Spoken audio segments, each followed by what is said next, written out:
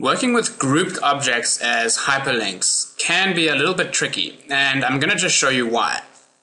I've got two grouped objects here, this one with Chickimo and this one with Tiro. If I click on one of them, you see that the hyperlink option is actually grayed out.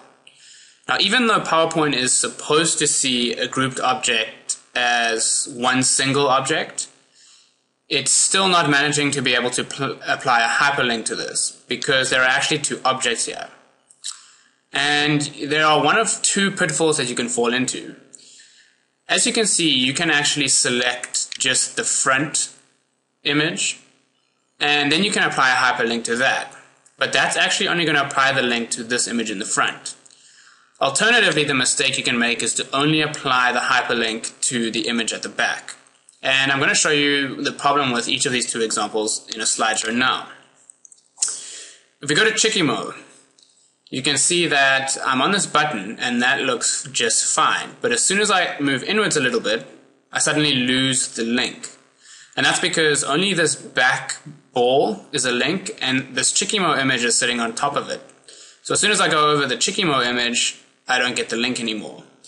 And we've all experienced the kind of things that this can throw up in an actual class. We know that we need to look for the hand icon, but you don't always remember. So you're in the middle of class and suddenly you just want to click this link and you go a slight bit too far and suddenly you've ended up with the completely wrong slide.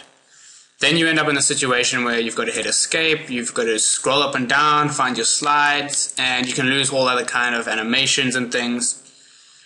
So it's really something that you want to try your best to avoid.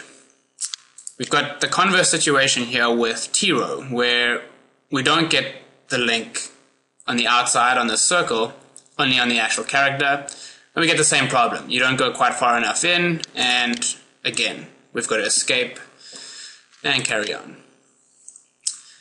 The way to work around this is before you group these objects together. So if, for example, we look here at Dooney and this is his circle over here. So these are not grouped in any way. I have already applied a hyperlink to Dooney and he's going to the Dooney slide. What I now need to do is separately also apply the same hyperlink to this circle. So I click hyperlink and I link to the Dooney slide. Click OK. Now I can move Dooney into place. I drag around to select both of these objects. I go to my Format tab and I say Group, Group. Now let's have a look in a slideshow and see what the result is. So I've got my hand immediately as I go onto this button, and it doesn't matter where I go on top of this object, I get the full link, and so now there's very little chance that anybody's going to misclick, and so you're going to get much better usability from your hyperlinks.